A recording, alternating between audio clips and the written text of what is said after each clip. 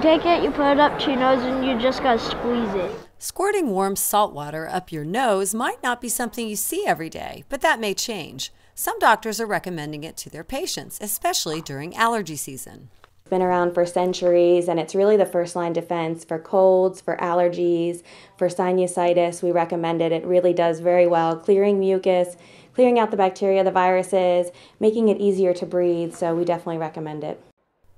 It's called nasal washing or nasal irrigation. Dr. Hana Solomon became such a believer that she developed and now markets a kit with an angled bottle and individual salt packets. But just how is it different from blowing your nose?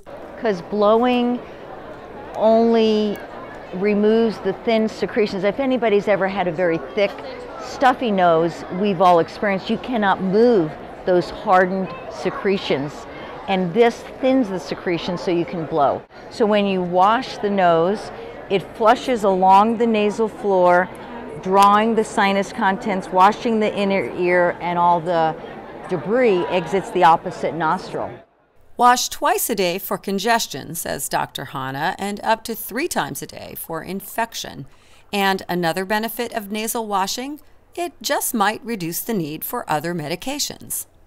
I've seen a huge difference in families coming in just swearing by this treatment method. Definitely we see less antibiotic use with frequent nasal irrigation.